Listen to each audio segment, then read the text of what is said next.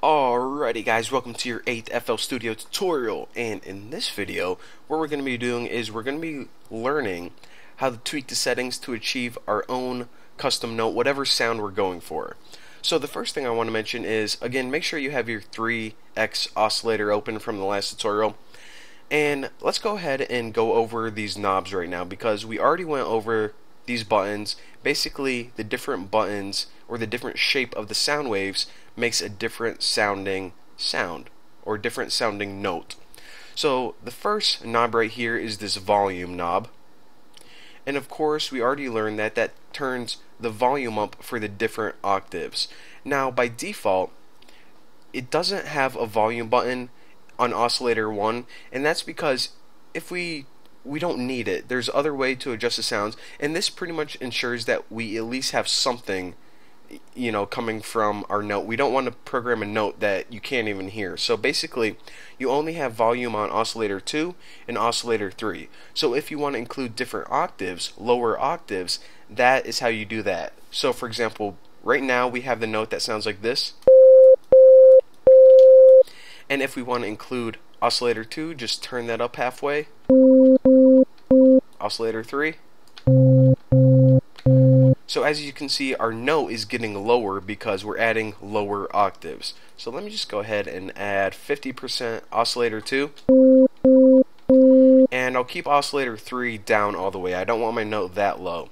Now, actually, I'm going to turn them all down, and it's going to help me explain this tutorial a little bit more. So the pan, of course, we can probably already guess what that does. Since it's at 50% right now, you're going to hear it perfectly, and maybe you're wearing headphones, you're going to hear it perfectly in both ears evenly. If you have computer speakers, then you're either going to hear it on the left or right. So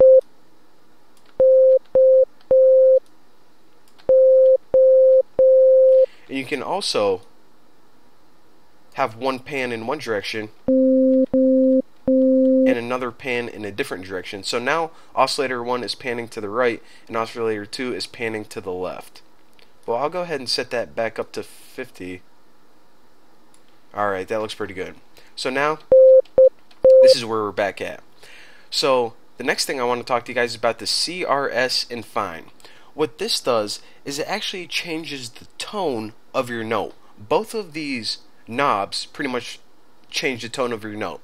Now the difference between these knobs is that this changes it in large increments and this fine tunes it. So let me go ahead and play this. I'm going to hold down the less than key on my keyboard so the note continuously plays. Kind of sounds like aliens trying to dial Earth. Aliens, life form. Hell. Alright, so anyways, I'm having too much fun with that. So as you can see, the tone changes in large increments. Now I'm going to do it with fine. So again, if you want the tone to change by a lot, then use the chorus. If you want to fine tune it, then go ahead and press the fine. So that's pretty much what everything does. Oscillator 1, 2, and 3. Let's see what we didn't cover. We covered all these knobs and the different buttons, and I think we're good to go. Of course, there are a lot more things up here, but either they're self-explanatory or I'll explain them whenever we get to that. But right now, let's go ahead and say that, alright, my note is sounding exactly how I want it to. Actually, let me get a decent sounding note.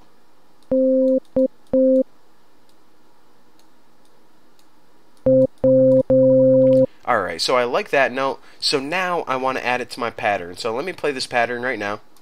We need a beat. We need a beat.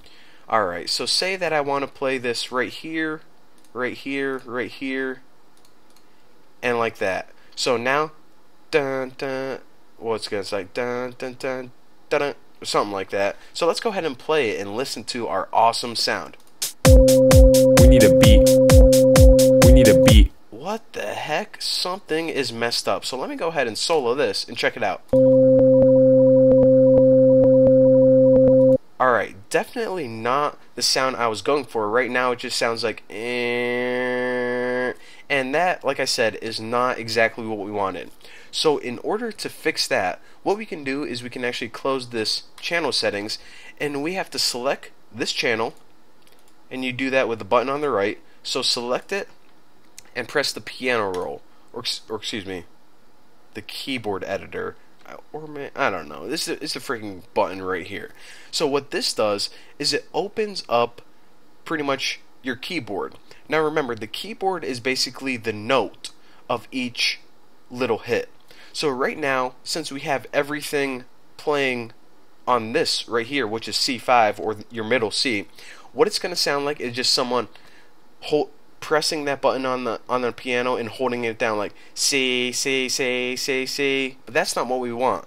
So let's go ahead and change this by changing this first one to, we'll keep that at C, and on this second one, let's do something like this.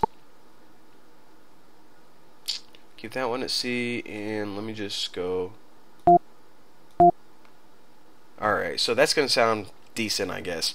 So now, once we change the note itself, or the tone, it's going to sound less monotonous, and it's going to sound like someone is actually playing the piano. So let's go ahead and play this biatch. And actually, I want to change that right there.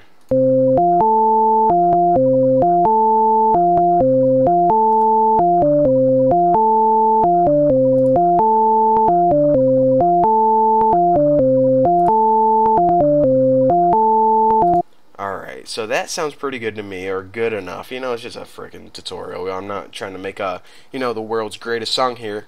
But now, let's just go ahead and play this biatch.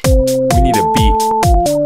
We need a beat. So again, it's probably not your favorite song, but that I just wanted to discuss because a lot of people, whenever they are working with a 3 times oscillator and they try to add the notes like this, then it just sounds like no matter how they got their note to sound.